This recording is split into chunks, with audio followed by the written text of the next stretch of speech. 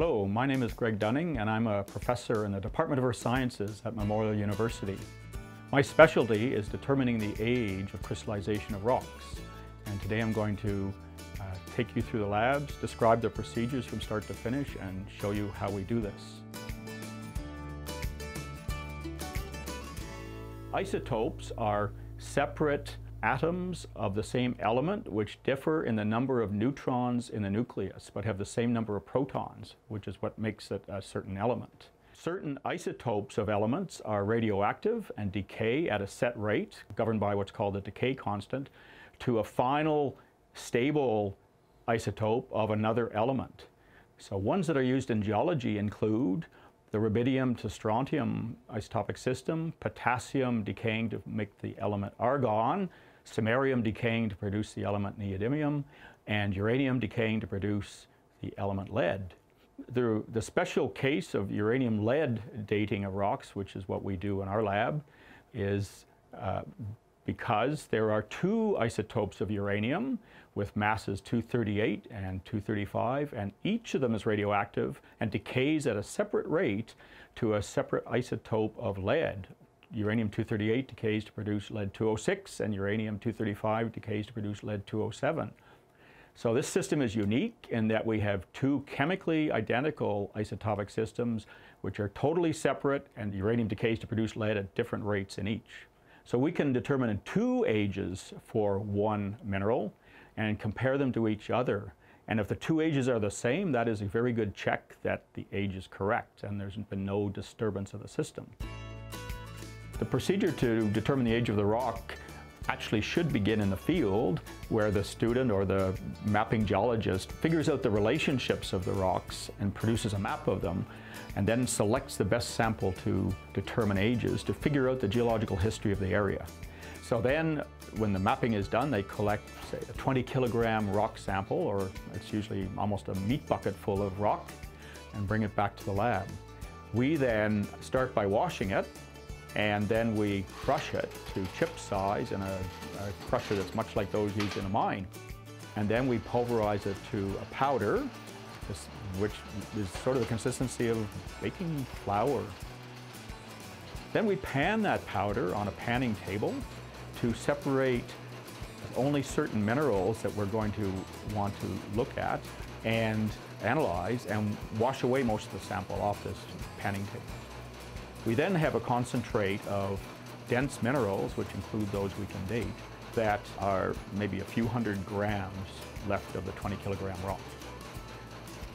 Now we have to separate each mineral from the other, because we're going to look for the mineral zircon, which when it crystallizes takes uranium into its structure and therefore is a mineral we can determine the age. And we do this by separating them according to their density, by passing them through a very dense liquid, and the dense minerals sink and the light minerals float. And then we pass it through a magnetic field on a separator that passes the minerals on a trough through a dense magnetic field and separates minerals according to their iron content, their magnetic susceptibility. At the end of this process, we usually have a few milligrams, or 10, 20 milligrams in some rocks, of the mineral zircon, and have removed essentially all other minerals from this concentrate that we got from panning. We then take those minerals and select the very highest quality ones that look the most like gems, beautiful, like not diamond shaped, but prisms that are very high luster, under a microscope. We do this under alcohol so they don't blow away in the wind, and with using jeweler's tweezers to select individual crystals. And we pick, say, 40 or 50 of those to process further. We want to see the inside structure of the mineral to see if there's any older nuclei on which the later zircon crystallized, or is it entirely a homogeneous single generation crystal. So we take some crystals and we mount them in epoxy, and we polish them down to the center of the crystals to examine them with a scanning electron microscope. With the scanning electron microscope, firing an electron beam at the mineral and mapping it, we can see the internal crystal structure and see if it grew just as one layer on top of another to the current size, or whether there's internal disturbances. Was it partially corroded and new material grow, and then it was partially corroded and new material grow? So you can see that easily in images from the scanning electron microscope. So we select the simplest crystals with the simplest crystallization history, and then we take them to a chemistry lab when all the air and all the water and acids are filtered and distilled so that it's clean of lead. The whole environment of the lab is clean of lead. Then we wash the crystals in distilled acids, and we place them in Teflon capsules with hydrofluoric acid.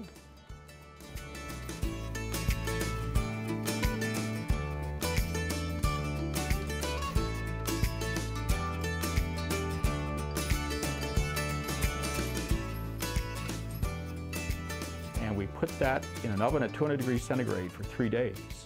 And in the oven, in this pressurized Teflon capsule in hydrofluoric acid, the entire crystal dissolves.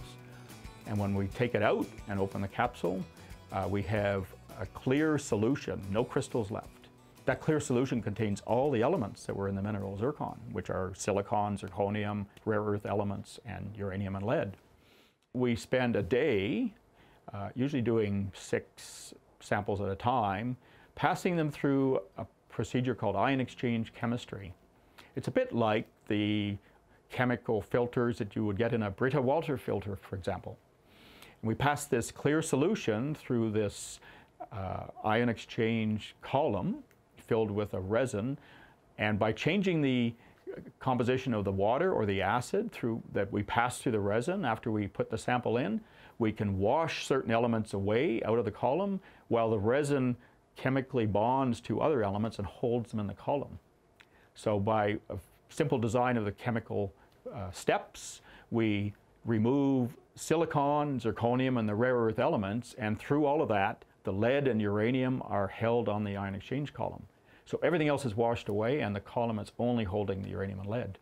Then, at the last step, we have a clean sample beaker, a small one, and we wash water through the column, and water removes every element from this resin.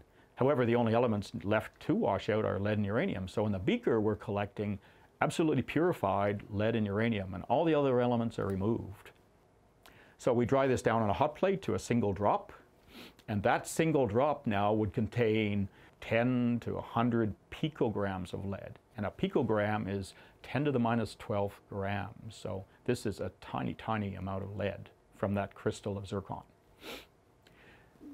So now we have a beaker with all the lead and uranium in it from one zircon crystal, or sometimes 2 zircon crystals dissolved together. We have to measure this lead and uranium. We have to measure the ratio of the isotopes of the lead and the ratio of the isotopes of the uranium to calculate an age. We have to know how much lead is there and how much uranium is there. We add a special solution with a purified non-natural lead isotope that we can add a known amount to the sample before we measure it. And that is our calibration. We don't know how much of the lead of each isotope was present in the zircon, but we do know the exact amount of this unnatural lead isotope, which has the mass 205, that we've added to the sample. So we take this now to the analytical instrument we're going to use to measure the ratios, which is a mass spectrometer, because we're measuring masses, different masses of the element lead, mass 204, 206, 207, and 208. And 206 and 207, remember, are the 2 masses of lead that were each produced by decay of uranium. So in the mass spectrometer, we load the sample on a single ribbon of very high temperature metal, rhenium, and it's attached to electrical contacts, and we load that in a sample chamber. And the electrical contacts make contact with others in the sample chamber, which is pumped down to very high vacuum. So there's no oxygen, no nitrogen, no atmosphere in it. When you do that, you can heat the ribbon of rhenium on which the sample has been deposited up to 1500 degrees centigrade without it melting. And when you heat the ribbon up to that high temperature, the drop that we've placed on this filament, it's evaporated, of course, but the lead ionizes.